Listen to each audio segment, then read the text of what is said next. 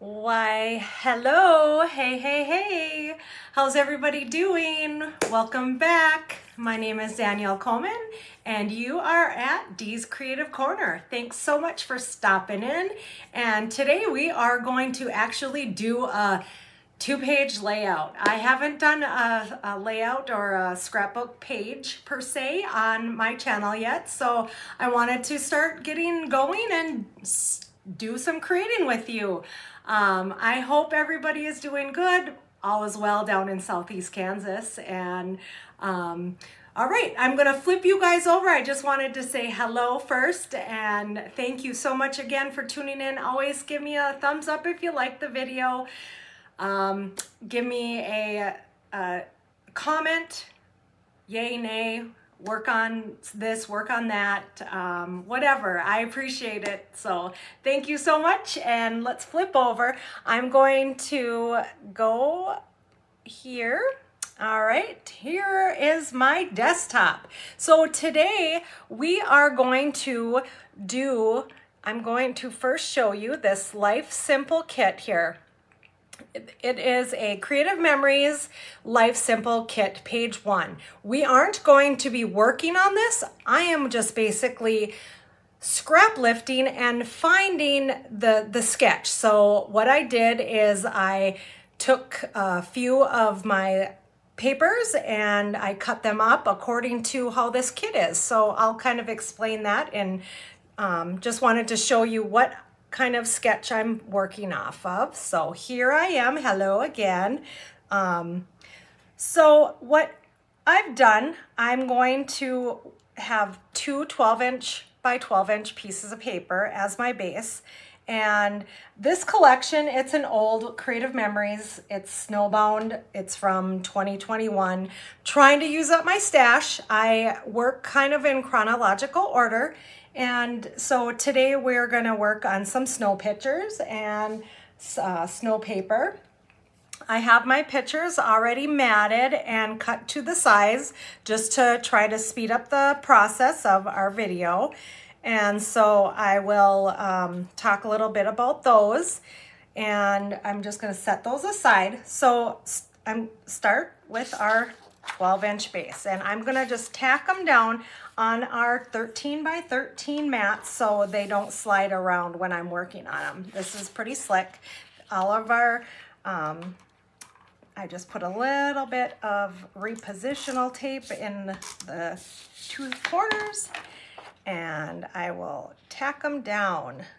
So you can use white paper for your base. I just thought that I would choose this birch paper because we're out in the woods where the pictures are of us exploring our land we bought up in Wisconsin. We bought 80 acres.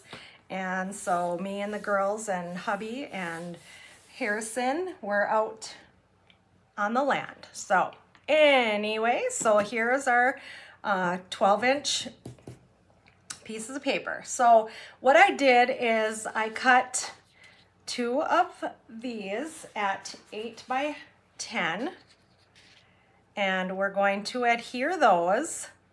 And these are directional, so you want to, when you're working with directional paper, you want to make sure you cut them right, because with these trees, if I didn't cut them right, you'll notice the direction would be if I didn't cut them properly. So just wanted to point that out when you are working with directional papers. And so I'm going to tack those down. I'm gonna get my regular, again, these are the 8 by 10 pieces of paper that were shown on the sketch. And we'll just put those down. I'm gonna try to make it not crooked. I am not a perfectionist. You will find that with our creating together. I like to get my pages done and preserved. I don't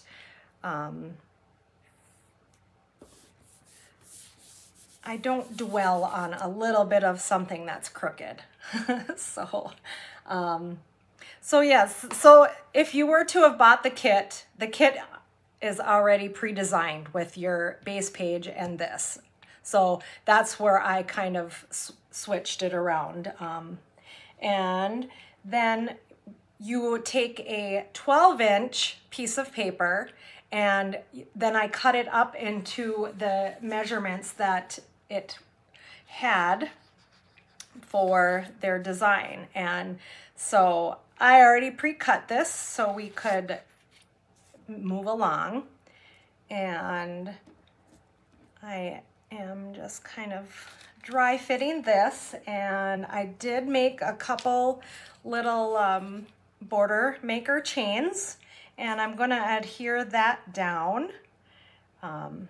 These are, I haven't showed you guys the actual border maker system yet. If you're not familiar with it, it's a fabulous tool. I think I'll kind of put that. See, did I already? It's not even there. And I'm going to pull this up because I'm looking and I'm like, I know I'm not a perfectionist, but I want to make sure that they are a little bit, I don't know, I kind of pulled it up. There we go. Okay, that was my little multi-purpose tool that I pulled up that. Anyways, so there is that. And then we'll end up putting this over that. But anyway, I'm going to show you guys some pictures here. These are, like I said, they're out on our land, and I already matted them. And these ones were 3.5 by 3, and what I did is I just put them all on one piece of cardstock, so I didn't have to individually mat each one. So I just made this, this is going to be 4 by 10. This right here, I just made this a hair smaller, so you'll see just a tiny bit. And then I'll have a peekaboo pocket, and we'll talk a little bit about that. So I'm gonna set those aside, and I'll start adhering our stuff down. And I hope everybody has been printing pictures and getting those stories told.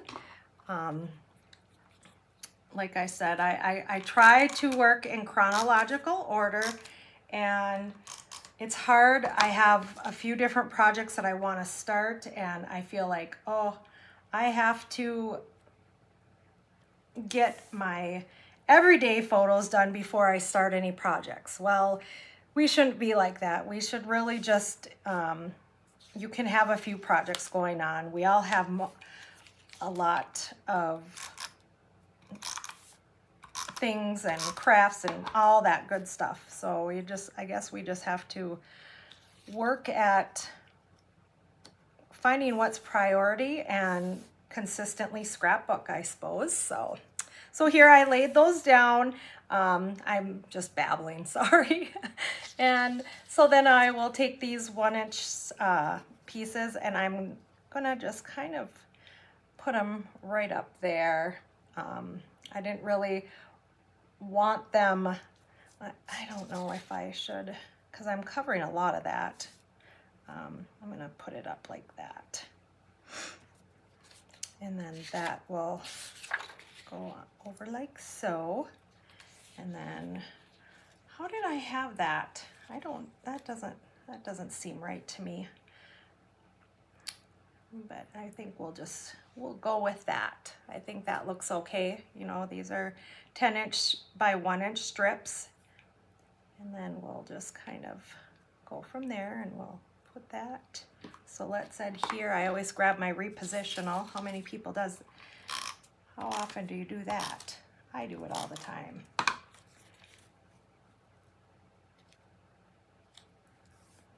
But these Life Simple kits are super good for beginners. They come with the stickers, and they come with directions. It's just like following a recipe. I love sketches and different ideas to help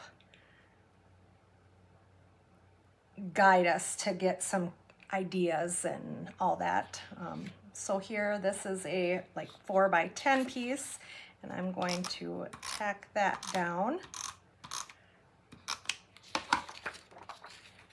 And we'll just go right about here, a little bit down. We'll put that. Okay. And then we're gonna put this one down. Oops.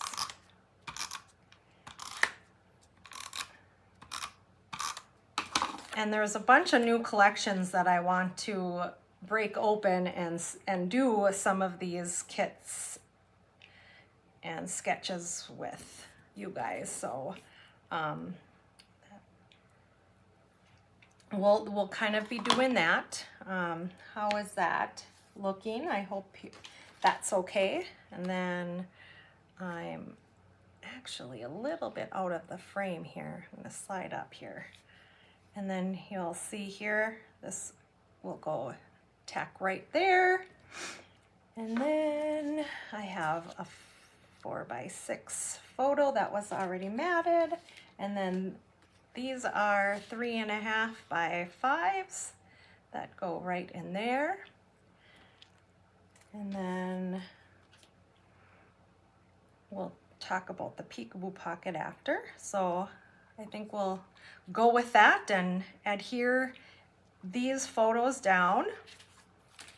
It was so cold up there. This was in January in Wisconsin. So if you guys are familiar with the weather up north, it is chilly, and we wanted to walk, like I said, I'm down in southeast Kansas, so we wanted to walk the land and make sure this was what we wanted, and it was a beautiful chunk of property. And so we brought my girls and one of my daughter's boyfriends out there. It's gonna be great to get all the kids out there someday. This is like a retirement investment that we did. And so I'm just gonna tack these down here. And when I do pages with you guys, I hope to have pictures all the time. I don't want to just make some design, because I like, you know, I scrapbook consistently, and I don't want to not have photos. So that's why, you know, it's May, and I should be working on spring or Mother's Day or some pretty photos, but I wanted to get these done. So I thought, well, let's do it online and do it together. So how is that? That's not too bad. I think this probably could have gone up a little bit further. I'm not gonna dwell on it. It's okay. And then I have some embellishments and some punchies and stickers and stuff that I was kind of playing with. I did a title for Frosty Fun. This was off the Cricut. I usually play with the Cricut, mostly just for titles. I have a small Cricut Joy, and I'm enjoying it very much. So I just did a little title. We'll put that right up there. And then, you know, I didn't have a ton of stickers left from this collection, so I don't have a ton of embellishments to adhere and throw down. What I did is I used a snowflake trio punch, and I punched some little snowflakes that we'll kind of see, and there was 3 different sizes. And if you see, these are some stickers that were in there, but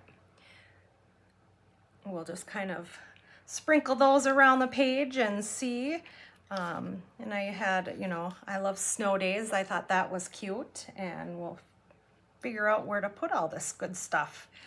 I just wanted to, I don't have, and I pulled this matte card because I was like, well, maybe I could maybe do some fussy cutting and but I don't know. We'll see. Well, let's put this other stuff down and see where we want to go with some of our embellishments. And I know a lot of people do the visual triangle with their embellishments, so we'll try to be consistent with that. You know, I maybe put, I don't know, that up here maybe, like so. I wasn't sure. Again, these things were matte cards and I just printed or punched them out, so I didn't know if we maybe wanted to layer a little bit more for that. I'm not sure if I don't think I'll just leave that how it is. And then I thought maybe we'll put, you know, a little word with maybe a snowflake or something over here. So I will tack this down. Let's get the title down.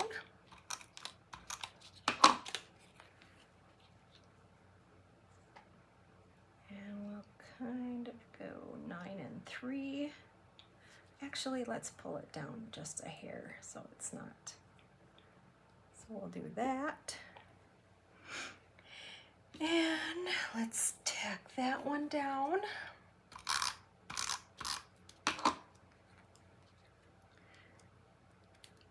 And I could use foam squares on some of these. I don't use them on every page just because, like I've said before, sometimes the albums get a little thick. Already mine are plump full, and if I made foam squares on each one of them, it would add a lot. So let's see here. We'll kind of, let's look at some, so I think that's okay. And then maybe I'll put like a little memories or not much time to, or not many options left on this collection. I had tried to use as much as possible, you know, use our stash. So how about that? And then maybe put a little sticker over there. We'll do some repo tape on that. I don't have my little silicone mat here. Let me grab that off the wall. These silicone mats are great for our repositional tape. They don't stick to anything. And then how about, we'll put it just right up there a little bit. We'll tack that down because I'll probably do a little something for journaling down here. I was gonna put a title like they showed on the sketch, and I did repositional. I always like to have a little spot to journal because I'm not the best at it for journaling, but I'm trying to get better. So, oh, let's see, how many snowflakes should we? I didn't really, maybe just throw a couple over on here. I think that will be cute. Let's kind of overlap that. And then